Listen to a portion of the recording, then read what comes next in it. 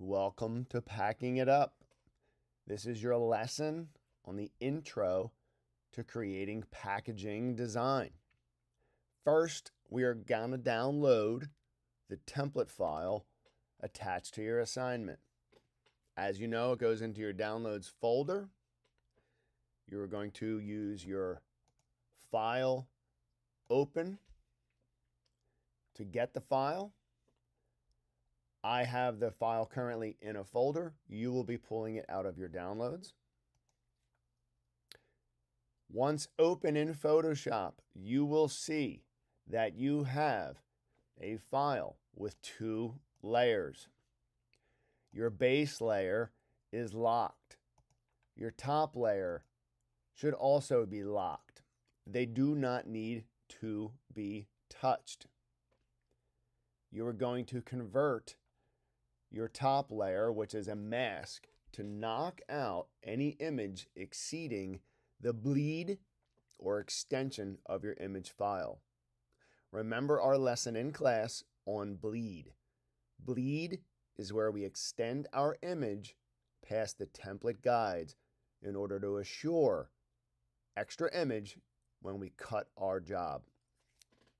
Now, do not change the color now because it will help you in seeing your template. It will also help you see your edges of your template. So please leave it locked along with your base. What you're going to do is click on that background and create a new sandwich. You have a bun on the top. You have a bun on the bottom. You're going to be working on the burger in between. So please pay close attention to your layers to the right. Realize that your top layer is locked, but will remain on. Your base layer is also locked, but will remain on. Now, in between the sheets, so to speak, is where you sleep. This is where we are going to place our images. What we need to do is go to Google and begin to download images of the highest resolution. Try to find pictures that are at least 1,000 by 1,000 pixels wide. And we're going to start to place and build our graphics for our soapbox design. Some of you might create image files. Some of you might paint a file using a brush in Photoshop. Some of you might take pictures and use those files in your shot. If you're doing that, you are going to receive extra credit. You only need to use files downloaded from Google. What you have to do in order to use them in Photoshop is open them. We do not drag and drop files into our design programs. This is not Google Slides. Once you have a collection of files on your desktop, look over to the right. Just like I teach you guys, there's my little list of files. I stay in Photoshop. I open my files. File, open. Click on my desktop. Now I can see all of the files that I want to use in this job. I found a neat little picture. Looks very nostalgic. I'm going to open this. It is a nice large file. It's 10 by 18. The resolution is rather crisp looking at it. But of course, it came off the internet. Look at that text. It's only going to be so clear. But for our purpose, for our project, this is going to be perfect. You're going to do select all. The marching ants appear on the file. Command D deselects. If you remember our shortcut keys. Or Command A selects, Command C or Edit copy. Click over to the left tab of your original. Your template should still be on layer 2. Command V or Edit paste gives you your image. It is now floating in between your template and your reverse mask. Again, the reverse mask is only going to be necessary at the end of the assignment. Please do not worry about it right now. What I do need you to remember is that your box has a front, a side, a back, and another side. This is a fold tab, another fold tab. This is the closure. And these are the bottom 4 puzzle pieces that fold together to create the bottom shape. This is not a place for images. They will be cut and distorted. The lid of the box is the only place you will apply an image of interest. Now, I'm on this layer. It's the only thing active. I can move it where I want. Now, we don't want to just touch, because when we trim, they're going to be white showing. So we have to make sure this graphic extends to the bleed. We have a problem. Let's edit. Let's transform by scale our image. Or hit Command T. You do not have to hold Shift in Photoshop. Photoshop keeps images in perspective. Now, when we blow this up, you can see it's bigger than the box. It's not going to fit. So we're going to have to alter that image. Maybe what we want to do is cut the bottom section of the graphics off and only show that much. Or completely remove that and cut it off at this green line. Hit select, or sorry, hit return. Get it into place. Now, it's too big. It's not going to work. It's going to go from fold to fold. You do not want to have your flat image, your infographic, wrapping around a fold, unless it's going to continue all the way. So that's not going to work. We're going to need to resize that again. We're going to want that graphic to fit into this space. And this is where your artistic talents are going to come in, because we now have to zoom in on this and figure out how we are going to make it fit. Now, you're in a layer, you're in Photoshop, you have the ability to now go in with the marquee tool, second tool down, select an area, use the move tool, the top tool. You can separate that and move it to the side and save it for later. Deselect, realize they're not connected, but they're still in the same layer.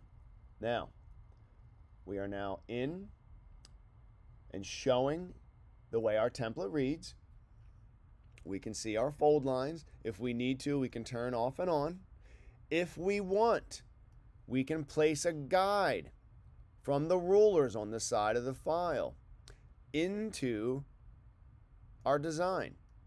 These guides show us the fold lines or trim lines. It's another way to help.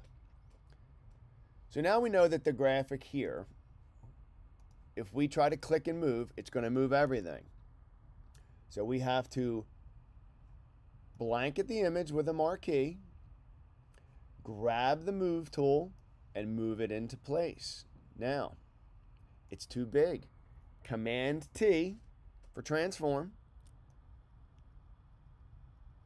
We want it to fit the space. Now, we don't want it to be on the left. We want it to stay centered as it was in the original. Get it as close as you can. Double click and release. There's an edge. I don't like it. I'm going to move it up. Command D. Now it's clean. Let's zoom in and see what we got. We have a hole. We're going to fill that hole. We're going to make a marquee. We're going to come down. We're going to use the eyedropper tool. Press I, and it turns into the eyedropper tool. The eyedropper tool is over on the menu under, let's see here, I have to think about it myself. Where is the eyedropper? It's hiding from me. I'm showing you this so you realize how you find your tools. I think it's in the paintbrush. Where is my eyedropper? Oh, there it is, right up top all by itself. That's how you find your tools, guys. You look. Come over. Click on the color you're trying to mimic. It shows up down in your foreground color. All you have to do, you could use the paint bucket tool, fill. I'm going to slide over with the hand tool. I'm going to create another area to fill in that shape. This time we're going to do edit, fill, foreground color. That's two different ways to complete the task. Now, zoom out and you can see within a few seconds, few minutes, we've created the front of our box. This is the beginning of you building your template. The next step would be the next panels. Remember, this is your main panel. This is the front. Your sides can be plain. They don't need to be as elaborate or as busy as your cover. Think about hierarchy. Now, that's the front.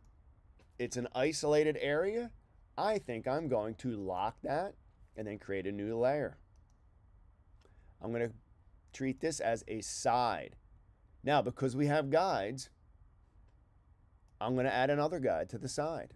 Matter of fact, I'm going to add a top guide and a bottom guide. So now, when I make selections, it'll snap to those shapes. Wait a second, you say, it's not snapping? View, snap. Now watch. Boom, boom, it clicks.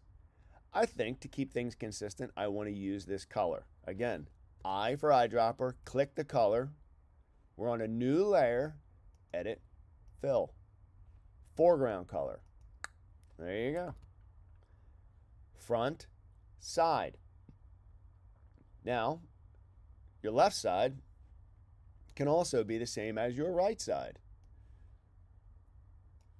Let's bring some guides across. Let's make a marquee. And let's edit, fill, foreground color. Deselect. We're getting close. We need some interest. We need to tell our consumer what's in our product. We're going to have to put a barcode on it or you can't sell it. So we need to place these images. Now, lock our layer. Let's create a new layer. You can have 700 layers in between your top red reverse mask and your bottom template. I want to go and search the internet, Google. I want to find a nutritional facts graphic. I'm going to open it. Command all. Command copy. Back to my design. New layer. Command V is paste. There's my nutritional fact. Boom. But we're snapping. Remember how we had snap in Illustrator and it was messing everything up? It's snapping to a specific dimension that we're not using. Turn it off. Now you have control. There's your nutritional facts. Let's get a barcode on this guy. Open, download a barcode. Again, make sure it's good quality. Open. Command all, command copy. Going to go back. This layer we can call information. So we can theoretically paste this barcode on that layer. It's floating because it's a selection. Command T is going to allow us to change the size and place the image. Double click and you're done. Now, if I click and move, it is on its own new layer. Because when we paste something in from another file, it creates a layer. But just look and make sure you bring it under your mask. We're almost done with the sides of your box. And I'm going to show you how this reverse mask brings it all together. One more panel and we're all done, guys. Let's open up a graphic. We're going to have this be the back of the box. I think this is kind of cool. It's a bit tall, but I'm going to show you how to fix that. We don't need the full height of this, but we're going to bring it over anyway. Command copy. Back to your file. Let's find our file. If you can't find, because your tabs are growing, to the right of the menu is your drop down. Soapbox Design, there it is. Command V. Puts it on a new layer. It's floating. It's too big. I don't want to lose Piping Hot. I want to keep that in because that's pretty cool. But I just realized I cut this bottom off. Now, we are not actually selling this product. This is something we are using to create our first packaging design. We can get away with not having that. Don't forget, this is going into a fold. We don't want it there. Now, we do not distort the scale of graphics because it does turn circles into ovals and it distorts our layout. But we have a slight gap here, guys. Command T, we're going to open it a little bit.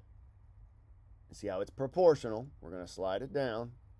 Did we maintain it fit? Yes, we did. It is fitting. I'm going to hold shift. I'm going to cheat a little and shrink it. I am distorting it, guys. I'm breaking the rules very, very slightly.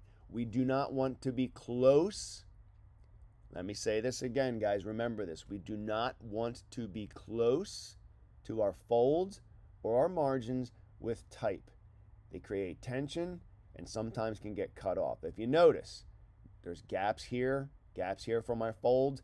None of the graphics are going into the fold lines unless they're solid color. Back to our image, double click. Let's get our marquee tool. We're going to select that top. We're going to delete. We're going to select this bottom. We're going to delete. We're going to zoom out. And now we have a front, a side, a rear, and the other side with our barcode. This is giving us an opportunity to place some type. We don't do type in Photoshop. We use Illustrator. We use InDesign. But for this exercise, we will use the type tool in Photoshop. Make sure you create a new layer. You're going to go to T, the type tool. You are going to click in a place, and we're going to call this, let's just call it Soapbox Design. Photoshop writes the text in the color that you last used. 3 clicks will activate it all. I'm going to make it white for clear viewing. You can see by selecting the move tool, you can move the type. It's under the mask. That's why it's not showing up. We need to see this. It's not fitting side to side. Go back to the type tool. Click on the line of type like you were typing a Word document. Hit return. Now you can see that the type is wide enough to fit. It is not pretty. It is not justified. Let's 3 clicks or select from the rear up. Up top, we can justify center design. We can do the left. We can do right. I'm going to use center for this. I'm also going to reduce the size to 24 point so it fits. Click the move tool and now place in my box. There you have it, folks. Soapbox Design. Now you're saying, Mr. Anderson, we still have white. Well, we can change that. We can go all the way down to our background layer. We can create a new layer. We are going to look at our pretty box design and decide on an accent color that will be fitting for a background color. Eyedropper. Walk around your image. I like this yellow. Let's make this the active foreground color. We have an open layer, unlocked, right above the template. We can fill the page with this color without making a marquee, without making anything else. And there you go. Now your box is complete. All we need to do before we print is turn off our reverse mask, because we don't want to print red because it costs money. The whole point of this reverse mask is to not have ink or image outside of the bleed on this file to save money in production. Last but not least, we don't have much going on our lid. That's where you open the box. This is visible. This is something you might want to see or create an additional graphic. So I think I'm going to open another file. I'm going to look through and see what kind of interesting graphics I've downloaded. Not a ton of stuff, but enough to get going. Let's see what this JPEG looks like. Command-All, Command-Copy. The size is pretty good. I can't find my file anymore. There it is. Command-V, place it on a new layer. Whoops. It gets placed behind. You notice what just happened? I moved the active layer, which is the wrong one. I didn't lock my layers. Lock your layers when you're happy. You see me locking them. The only one I don't want locked is the current active. There it is. It comes out. It's underneath because of the layer. If I want it on top, I can move it above, and there it is. Now, this, we don't want to go past our guides. That is our cut line. So again, Command-T. Shrink it down. We need this to fit in here. We also need to check, turn off that background color. We need it to go to this fold line. We actually need the color to go out past this line. Let me zoom in so you can see. I'm going to use my move tool. Remember, you're touching the fold. That means white's going to show unless this is on. But you still have a gap here. Not cool. Again, hold shift. We are going to do a mild distort to get this to fit. We are going to maybe lower this right to here because we don't need that little bit of type that's right on the edge. We can double click. We can turn our template off. Ah, look, we didn't make it. We need to change that. We need to make sure that this is orange all the way to the end. On that layer, make a new selection. It can go off and past your guides and your reverse. Get your eyedropper, select that orange, fill with foreground color, deselect. Turn on your reverse mask, and now you can see. Command H hides your guides. Now watch. Command H.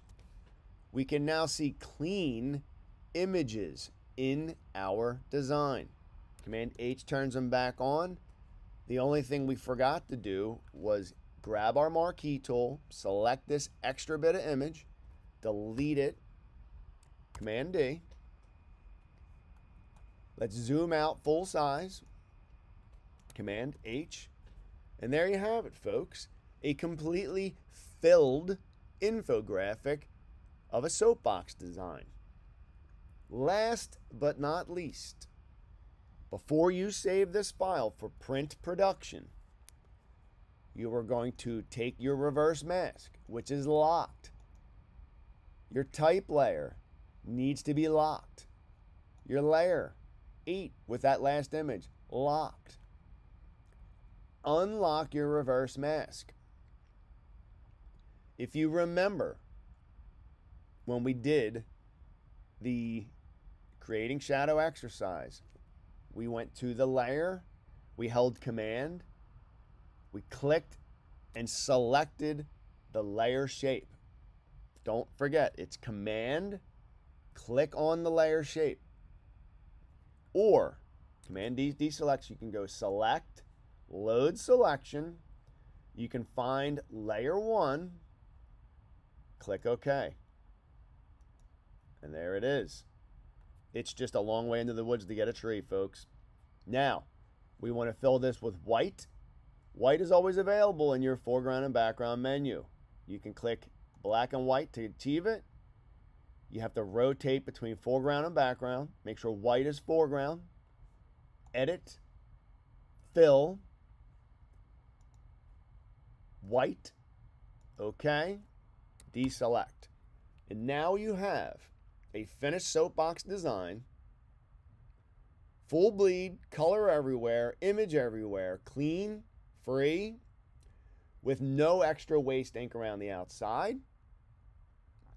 And you're all set. You can close all the other files you had open. This is the only file open, Soapbox Design Template PSD. Most important, folks, at the end, file, save as, in your hard drive, in your folder that you have called Soapbox Designs, or something along those lines. You need to save these files. Soapbox Design Templates, where I have my files. Soapbox Design Template PSD. You are going to put your name at the front of the file, TODD. Do not use caps, please. TODD, space.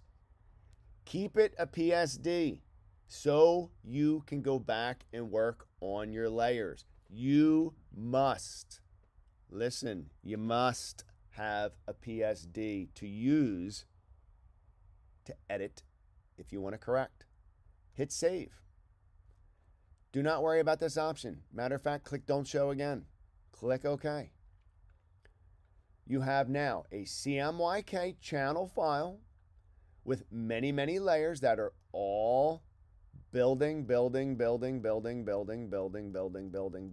until your mask goes on. As we've said in the past, you cannot print a Photoshop file, a .psd. We need a PDF for production. We will go File, Export, or File, Save As, Format, Photoshop PDF. Make sure it's going in the folder for your Soapbox Designs. You're going to click Save. You will always get a message. Click Don't Show Again. And now, because we're graphic artists and designers, we always make high quality prints.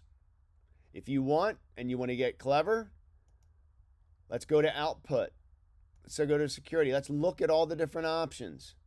We don't have a lot in Photoshop. We can't really make some of the things that we need. It's okay. Do not worry about it.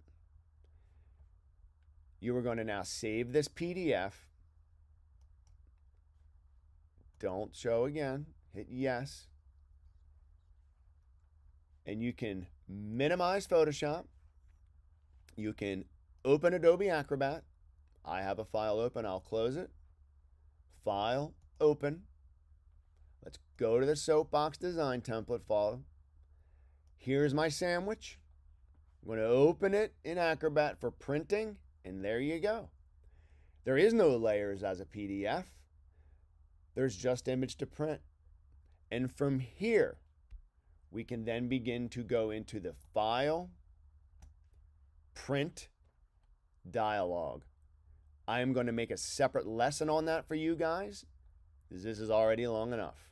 I'm going to hit Cancel, and here endeth the lesson on Soapbox Design. Thank you, guys.